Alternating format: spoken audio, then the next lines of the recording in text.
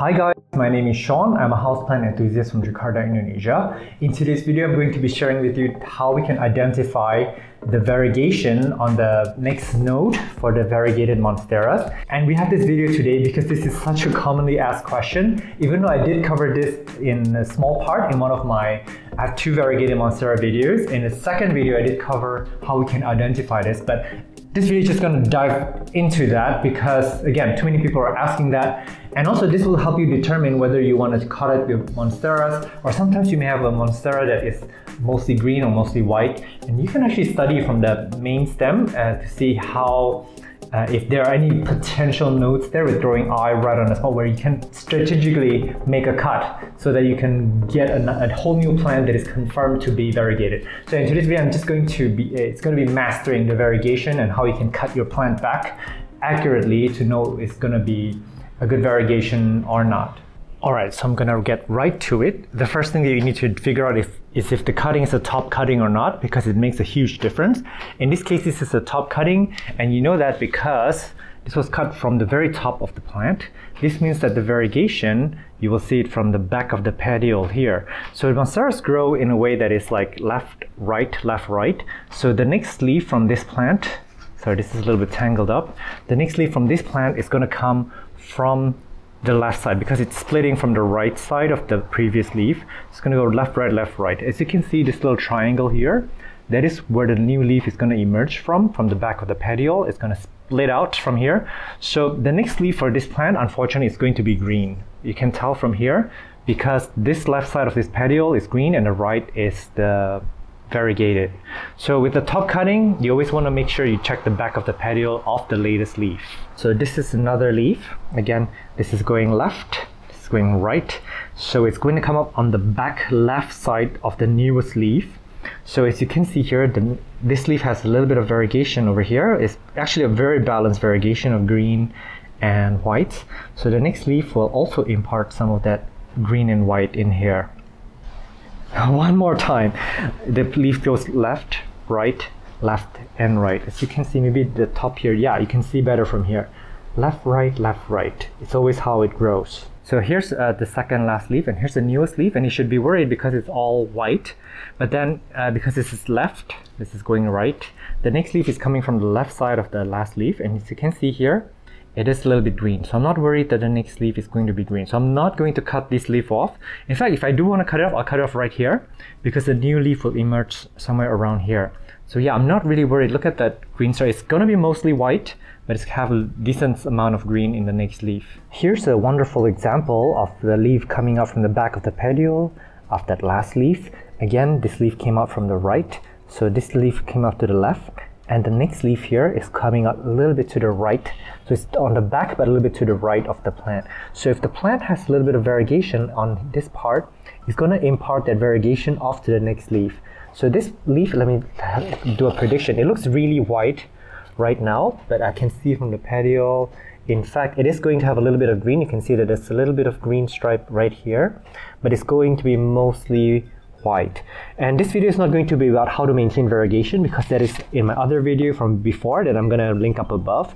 But yeah, this is basically purely how to predict the next leaf. And this is important because sometimes we want to make an informed decision before we make a purchase or before we cut our plants up and propagate them, because sometimes if the plant has reverted to green, you can possibly figure out the variegation on the lower nodes, which we're going to talk about next. Okay, so what do you do when your plant is taken from the midsection cutting here? Well, first of all, it's going to start producing new branches that are smaller. So the best and most expensive cuts are usually the top cutting. So just keep that in mind when you cut a middle section. You're going to revert that back in age a little bit. Now, every node will always have an aerial root, a leaf here, and then a growing eye. It takes bit of a trained eye to see the growing eye, but it will be this little disturbance around here, around the node, and it's going to be differently placed in every node, so you really do have to find it. But then when you look at it and you see that this weird little growing eye, because this is where the new leaf was coming from, if it coincides with any of the variegation on the stem, it's going to be a variegated leaf. This is going to be about 50% variegated. I can tell from this right here. And this swell right here, it's going to be probably about 80% variegated. And then if you can see right here, that's a little nub there, that's where the growing eye is. So if I cut right above that, that's how I want to do the cutting, and I want to cut kind of below here. So I want to keep a little bit of the aerial roots where it's going to root. If it doesn't have this leaf, not a big deal. You don't need the leaf, but it's much better to propagate with the leaf, of course, but you could do wet stick propagation. But the most important part is to see this little nub here, and if you're buying a plant, make sure that it's got some variegation, not too much. Here's an example of a balanced variegation here. You can see it's a little bit half white and half green. That is also what we like. If you see that it's like thin stripes through them, you're gonna have a splotchier plant in the next leaf. So this is actually a pretty low node here. So if, let's say I decided to propagate this plant, which I will do soon, I can safely say that if I cut it right above that node here and leave that as a mother plant, this node is going to continue producing vines with variegated leaves. And sometimes if you know that the plant is going to give you all green leaves or all white leaf, you don't want to cut it there. You want to cut it probably above that. Now here's one that's always in trouble, and I just cut this leaf off because it's all white. As you can see, this is coming from the new leaf here is coming from this petiole, so it came out like that. And then I am a little bit worried here because it kept putting out half. You see every other leaf here is white, and that's why I cut them off. So I'm not that worried, because if I grow this out as a mother plant, let me look around for here. There you go. This is one of the variegated portion of the leaf that was all white. If I cut this node off, look at this little disturbance here. That's the new growing eye. It's about, I would say it's about 60% white, about 40% green. So this is a very good cutting to take. And probably, let me look at below. Let me see more growing eye. It does take patience to find them. There's one right there. They're usually a little bit oval in shape, and sometimes they're hidden by these sheath here, this little dried sheath. So sometimes you do have to carefully. This is very hard to do this with one hand. Whoops. All right, so there's nothing there. With new leaves, especially on the top cutting, it's very difficult because it takes a while for the growing eye to show. But maybe, I don't know, I see a little bit of something there. Sometimes you have to really look around the plant for it, and yeah, this is too young to find, but all of the nodes will have growing eyes for sure. So you just really need to look carefully, and if it doesn't appear yet, maybe do give it a little bit more time for it to present itself to you. But there are many nodes here that I can take cuttings off, and it's really important for me to know, to plan where to cut. And finally, let me show you the last portion of this video. I'm just going to show you a few of the cuttings that I already took.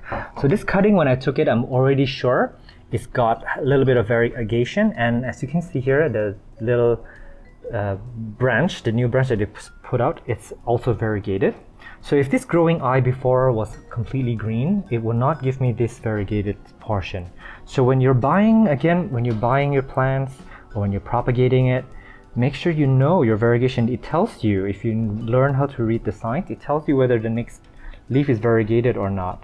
By the way, a lot of the plants work the same way, like your philodendron pink princess, your white knights, and all that. They have the same exact way of identifying monstera, adansonii, variegated, the same exact way.